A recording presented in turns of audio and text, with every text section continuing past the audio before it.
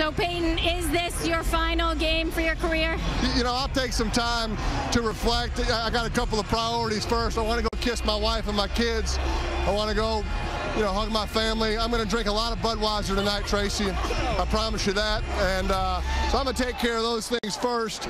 And definitely going to say a little prayer and thank the man upstairs for this great opportunity. And I'm just very grateful. Go do it. Enjoy it. Congratulations. Thank you, Tracy. One left.